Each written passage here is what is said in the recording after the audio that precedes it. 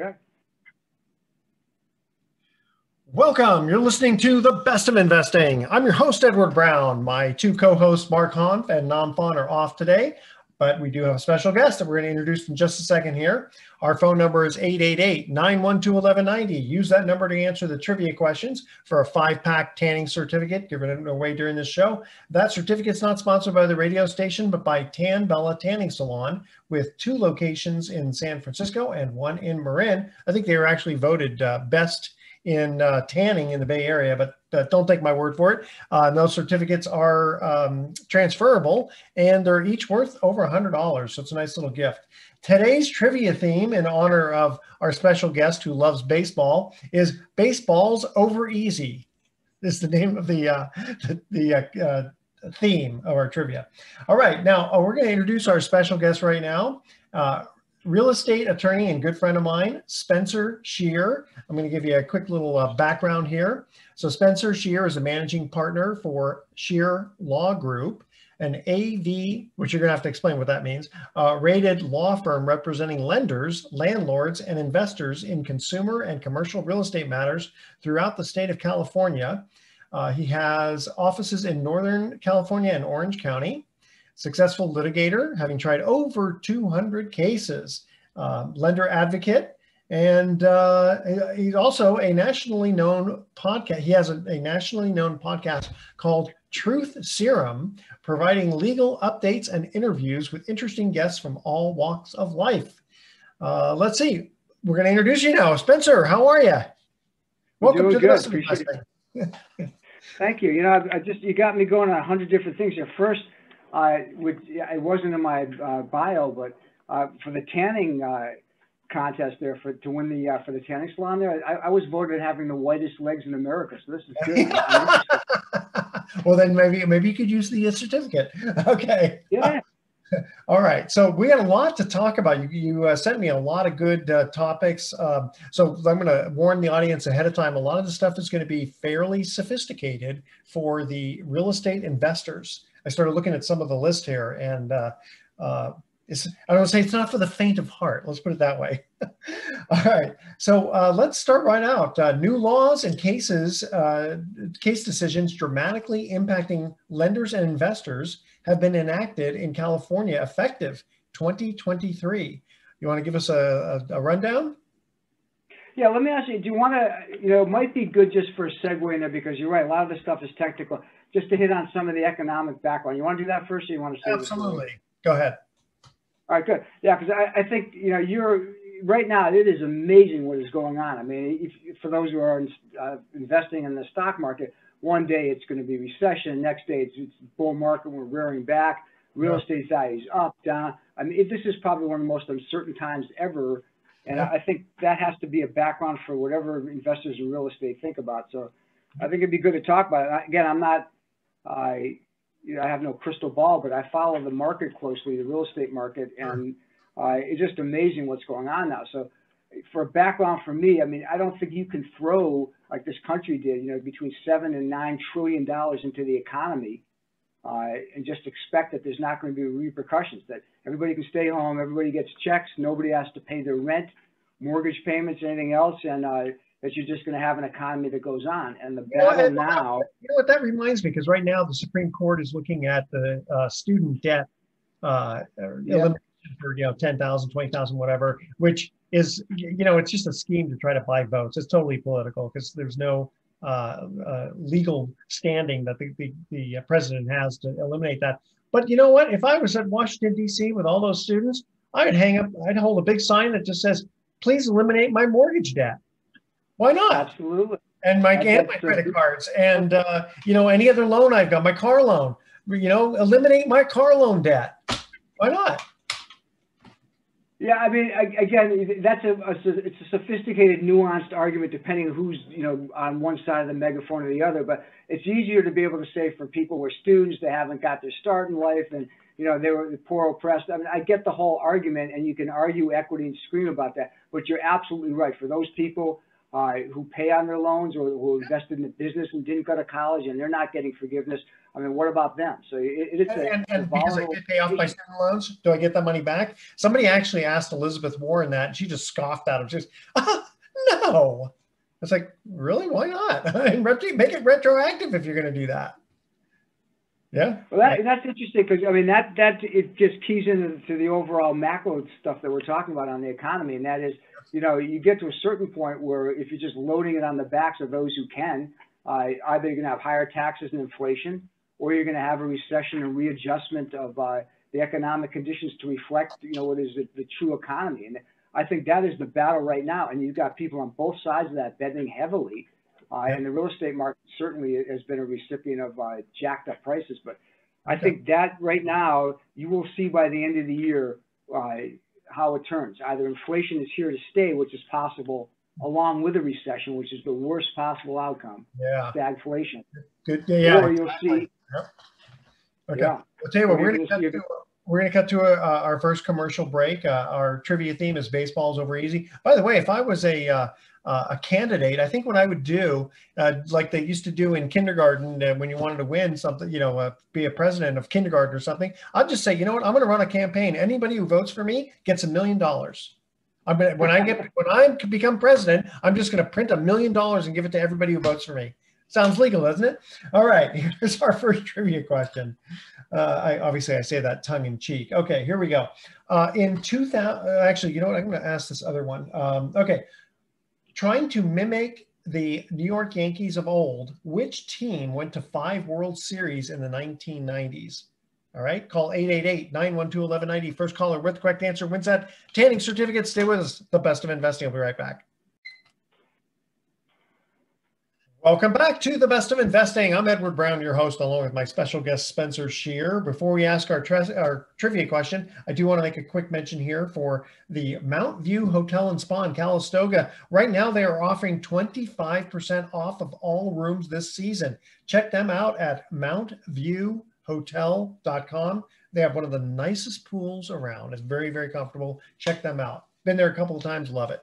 All right, here is our first trivia question. Trying to mimic the New York Yankees of old, which team went to 5 World Series in the 1990s?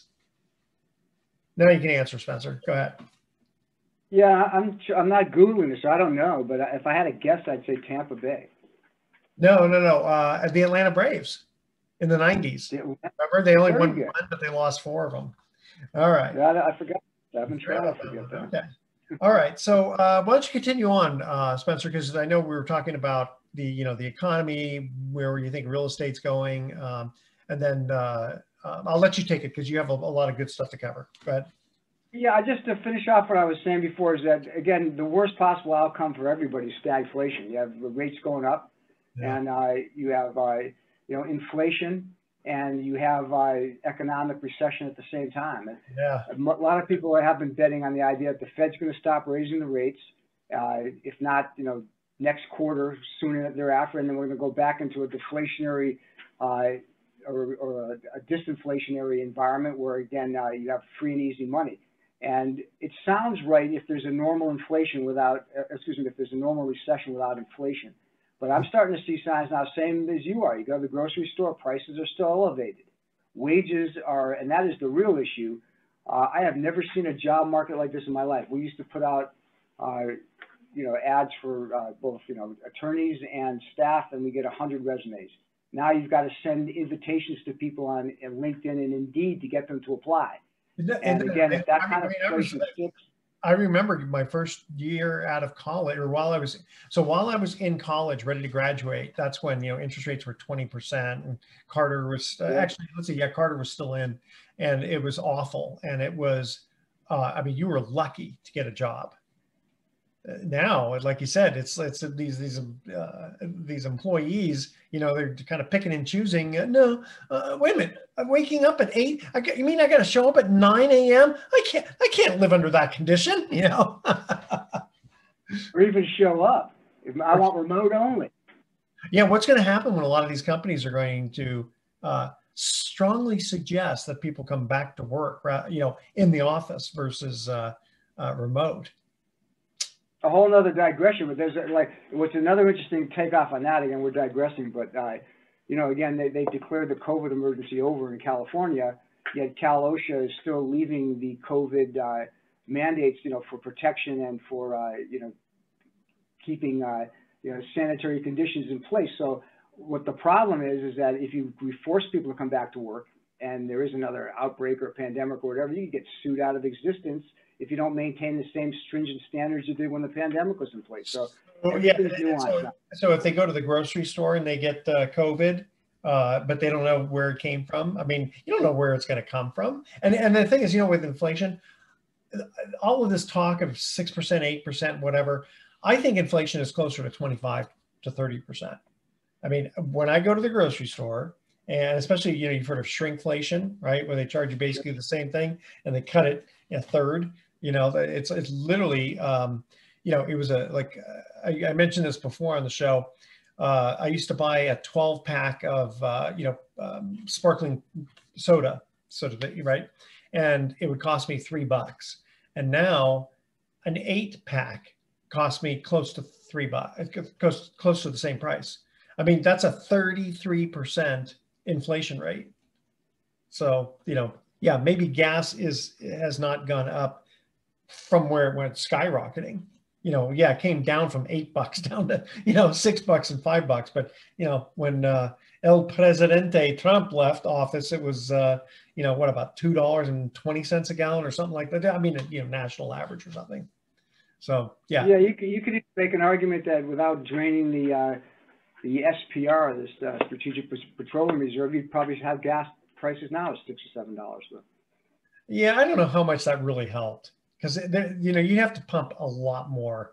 You know, I mean, this whole thing about they call it Putin's war, and it's like, you know what, this war could have been over really quickly if we would have opened up the pipeline and basically bankrupt, so to speak, Russia, because we could have depressed the prices down to, you know, $20 a gallon, or $20 a barrel, let's say, and then they just couldn't pump the oil, which, so I kind of blame our administration for assisting Putin. Let's put it that way. So anyway, that's beyond our scope of what we're focusing on real estate and real estate law here. Yeah, and again, just on a macro level, to lead it back to some of the real estate laws, is that this is the battle being played out right now, and you're seeing what most people or economists were thinking, at least at the end of last year, beginning of this year, was that you were going to see recession, and that would drive back, again, the disinflationary process that was in play before, and the Fed couldn't keep the rates up. But this is a battle that has to be fought, has to be won, and if it isn't, and you do see the prices stay up, you know, the impact on assets is going to be profound, and real estate investors in particular have to make the right call. You've seen in commercial real estate, it's hard to get people in offices, and you're seeing drastic vacancy rates all over the place, including Manhattan. And there's a question as to whether you're going to see the market tank. In residential real estate, we have warehoused, just like stimulus was given out in the form of checks to people, there was huge hidden stimulus given out in rent forbearance and mortgage forbearance. And a lot of these government agencies, GSE, are warehousing bad loans, both commercial and residential. And you're starting to see these things not hit the market as the courts open up again, and there's more foreclosures, evictions. Last month, bankruptcy increased with double digits. So I'm just saying, hang on to your hat, but you've got to call this right. If you don't, you know, you're going to get stuck, you know, on the high end of assets that are deflating, or you're going to hang on to those that will inflate along with it, and maybe you ride it out. But yeah, because you know, the one thing I liked about, or I always like about real estate, specifically residential real estate, everybody needs a place to live. And I've said this before on the show, is that no matter how bad the economy gets, I'm not going to live in a tent. I might have to downsize, but I'll still live somewhere, even if it's an apartment or something, right? So the one thing is, I mean, if you have an absolute catastrophic population go down, which we've actually had the opposite of letting the borders open, you know, and all those immigrants have to live somewhere, right? So in one case, it's actually a little bit helpful. So anyway, we got to cut to our second commercial break here. Here we go. In 2003, the GOAT supposedly got to the Cubs again in their quest for a World Series in the NLCS against the Marlins. An unnamed fan Steve Bartman, was involved in a controversy on whether he interfered with a fly ball down the left field line. This was blamed, this was the blame given to the Cubs for losing the series. At the time of the replays, who was the left fielder who did not come up with the ball? That's our trivia question. Stay with us. The Best of Investing will be right back. Welcome back to the Best of Investing one more time. I'm Edward Brown, your host, along with Spencer Scheer, my special guest here.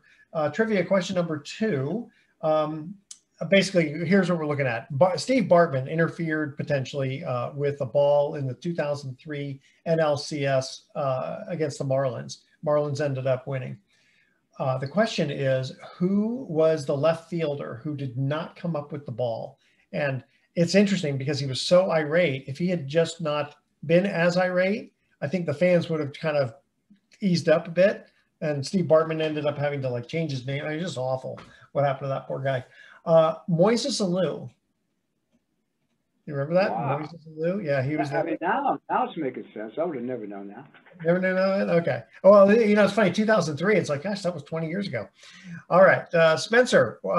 So, give the listeners an update of foreclosure sales purchasers can now expect in California. That's something that anybody investing, especially in single-family 1-4 residential properties, you have to stay aware of that. I mean, just as a little bit of a background, California is primarily a non-judicial foreclosure state, meaning that you don't have to go through court to foreclose. If there's a default, you go through a statutory process with a trustee. For years, it's been a pretty stable process. They've been chipping away at some of the requirements over the years, but more recently, especially in response to economic downturn and COVID, they've changed the foreclosure laws drastically, meaning that SB 1079? SB 1079? Yes, SB 1079 and its progeny. And what they've essentially done is they've changed the foreclosure statute so that sales are no longer final on the day that the gavel hits and the sale is actually held. So what they've done in 1079 is they said, look, again, a social construct.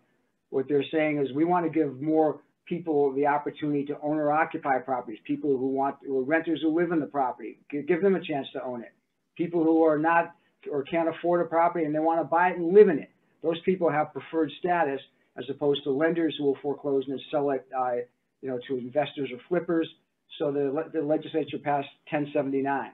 Okay, so if I remember correctly, tell me if I'm wrong, but so we're talking about the renter potentially has a right. I won't call it a right of redemption because they're not actually technically the borrower, but they potentially can buy the property after the sale, or a nonprofit. I mean, you can't just have anybody off the street say, hey, the foreclosure sale's already happened and I just want to go ahead and bid right now, right? No.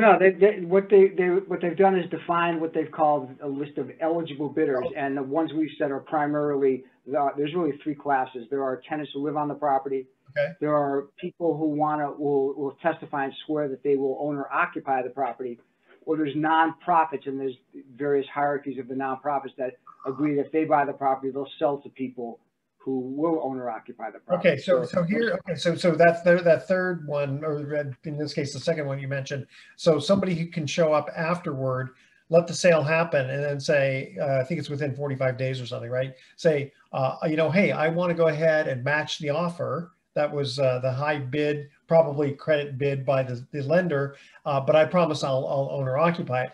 Here's the problem with all of this, is you've really kind of cheated the borrower who defaulted, because now I can't imagine anybody showing up at a foreclosure sale and bidding, because they could bid, and then they get wiped out, or not wiped out, but they don't get to own the property after they're the high bidder, because it's not a final bid, right? Yeah, and again, let me just set the stage a little bit on the timing. So what happens is that there's a preferred status where someone can match if they're an owner-occupant tenant and they want to, buy and stay on the property.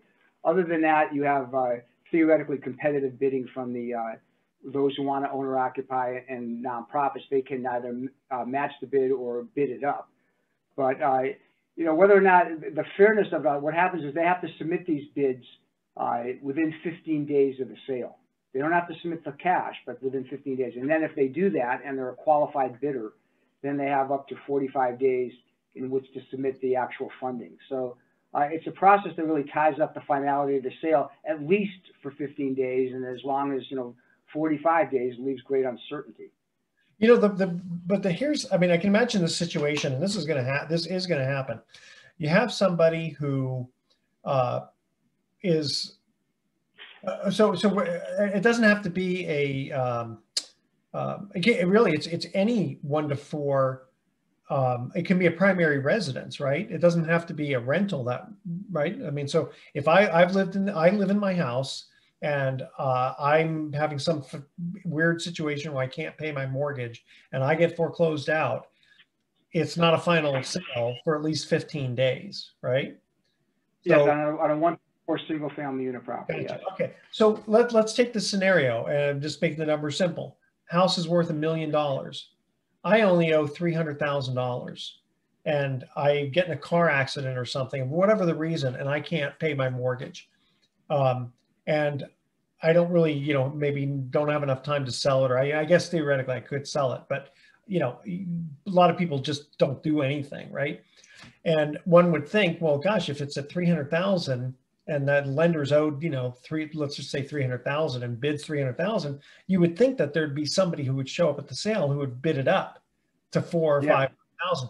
Now that ain't going to happen. And so ordinarily the borrower would be able to walk away with some cash. Now there's almost 100% certainty that the borrower will walk away with zero. Well, there's some complexity to what you just said. That example is that I thought you were going to say a situation where somebody, they owe 300,000, the property's worth $1 million, and the lender just forecloses for 300,000, no one bids. In fact, that spurred this whole legislative effort to require that lenders and the foreclosure trustees market the property for the highest value on behalf of the borrower. That legislative bid failed last year in California, although they're going to try and bring it back. But your scenario is if somebody comes in for 300,000, they're owed, and nobody bids at the sale. At this point in time, if nobody bids, the lender gets a windfall unless there's an overbid. You still have all these classes of people that can come in within that 15-day period and overbid. Okay, tell you what, Spencer, I know I'm going to let you talk a lot more next time because I've been doing too much talking. Stay with us. The Best of Investing. I'll be right back. Welcome back to the Best of Investing. Edward Brown here along with Spencer Scheer. We're going to ask our trivia question next time in the next segment. All right. Or at the end of this segment. All right, Spencer, take it away. Yeah, finishing up just on the foreclosure items. And again, SB 1079 was the parent or the statute that launched all these foreclosure sale finality changes. And they've modified that twice since then. And the most recent one is AB 1837. They found out that a lot of the people who were submitting bids really weren't legitimate nonprofits, or maybe they were saying that they were tenant occupants and they really weren't, or maybe the borrower was putting someone up to claiming they were so they could stall the sale. There was a bunch of things. So they tightened up the statute a lot, and now nonprofits have to report and verify, do a host of items to verify that they are. People have to sign affidavits now before they could just submit a bid. Now they have to do it with the bid, attesting under penalty of perjury that they truly are who they say they are.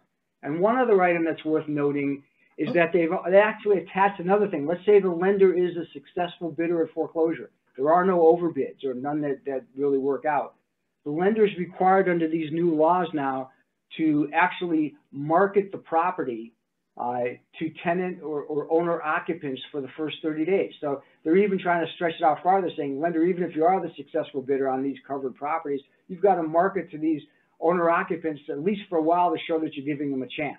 And the last item I wanted to note, if you're a nonprofit or anybody buying these properties saying that you're going to use them for for owner occupant purposes, you now have to include a covenant that runs with the land for 30 years that's recorded to ensure that you really do what you say. So the legislature realized there's a lot of corruption and they try to address it. Absolutely. Well, wait a minute now. So let's say I'm the lender, I foreclose.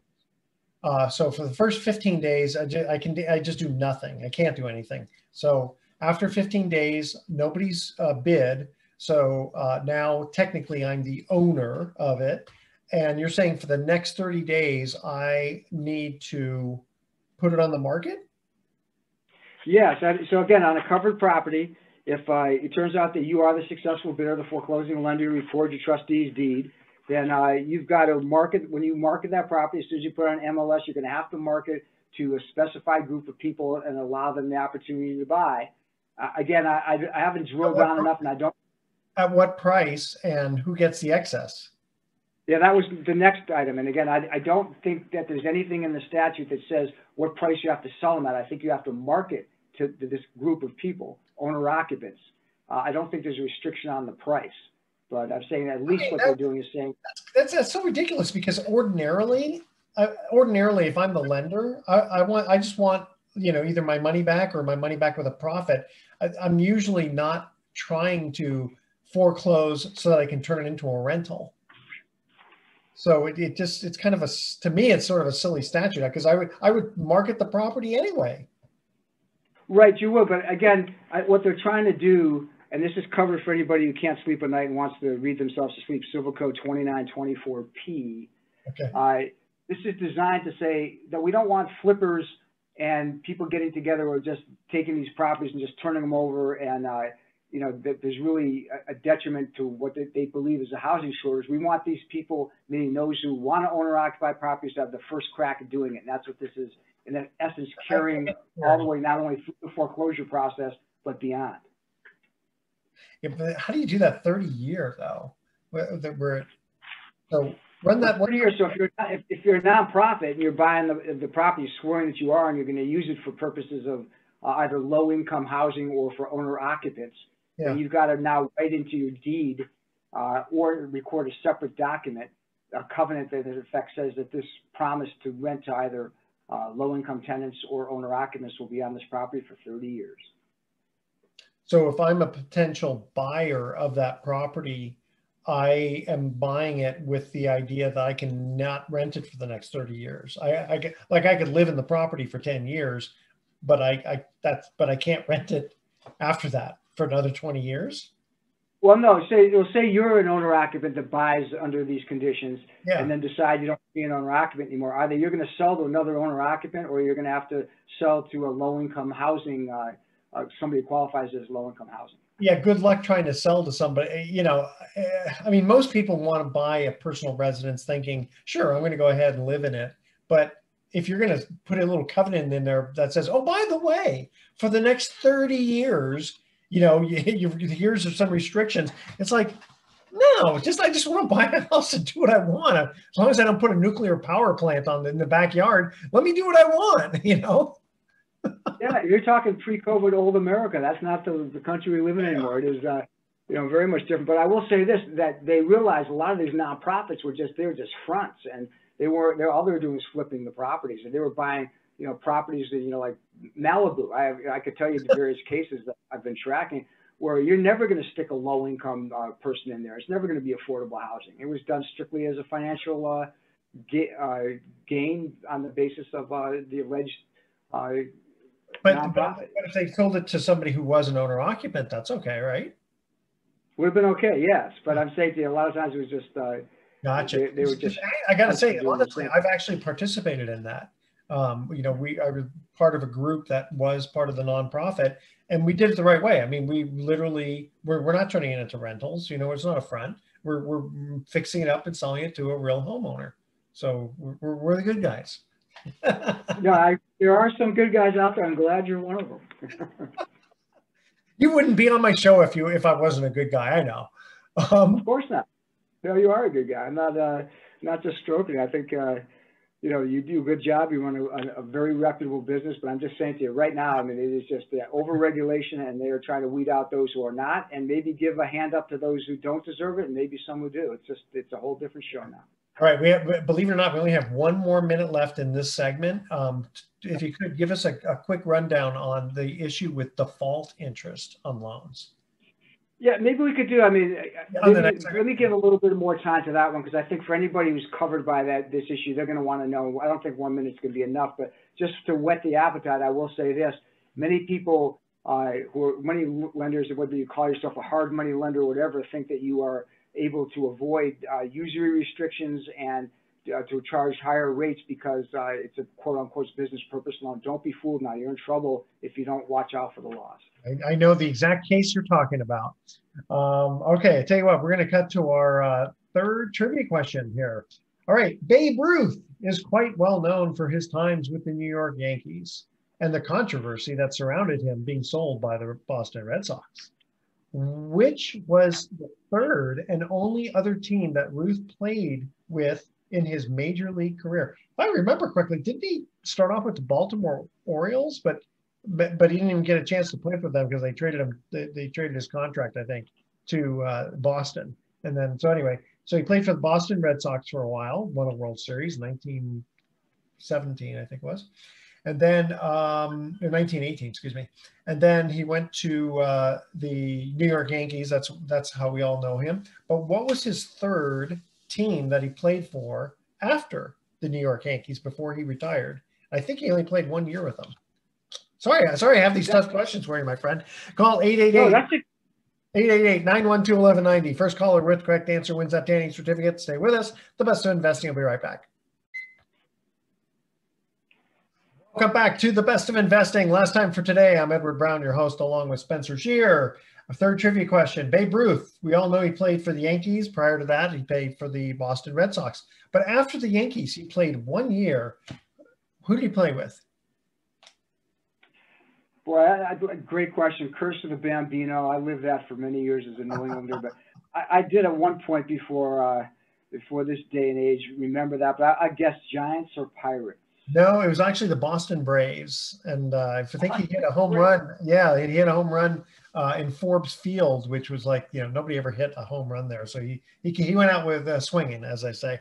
All right, this is a short. Stop on that one second.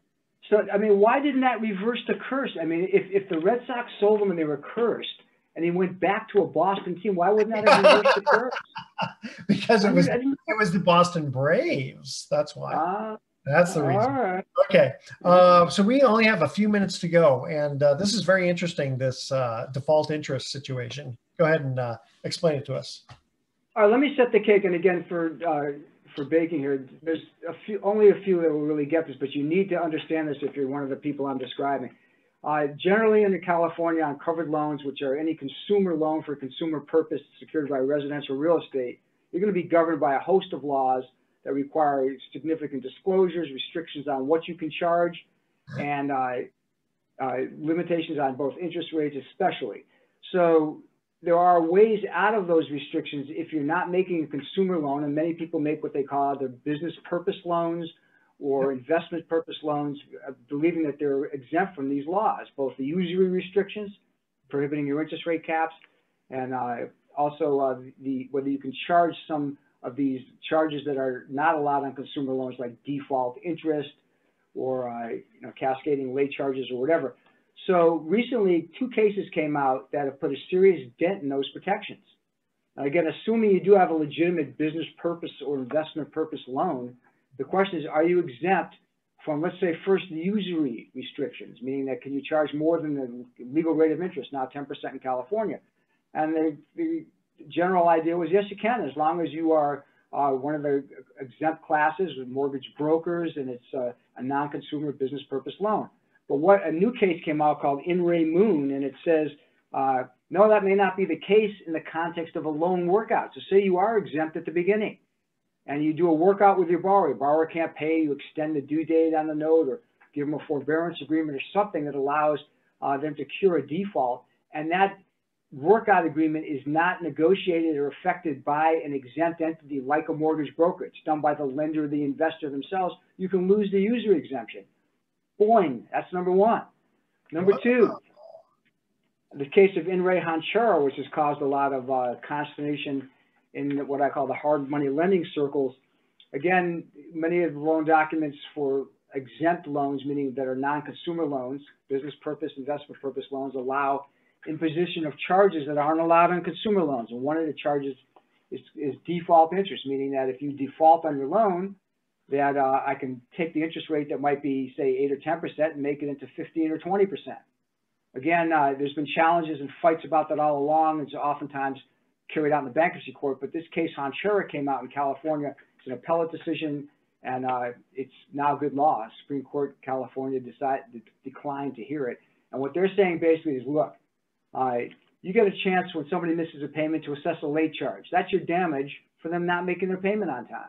Okay. And if then you're saying, in addition to the late charge, we're going to now charge default interest based on the whole principal balance of the loan and charge that on top of the late charges, all this is a penalty. There's no real reason to do this other than to penalize somebody, and that's not allowed under California law, under the Civil Code.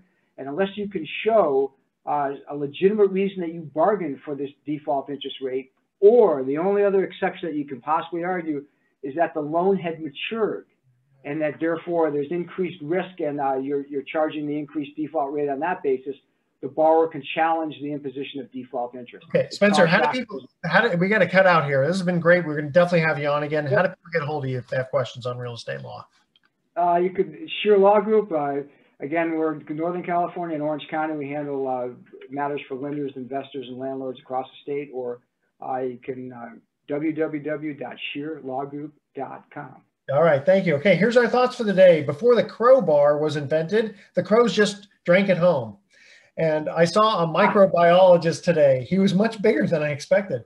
And I'm trying to organize a hide and seek tournament, but good players are hard to find. All right, tune in next week to The Best of Investing. We're going to be giving away more free prizes for answering trivia questions and, of course, having more dad jokes. All right, thanks for listening. On behalf of our team, I'm Edward Brown, wishing you the best of investing. So long.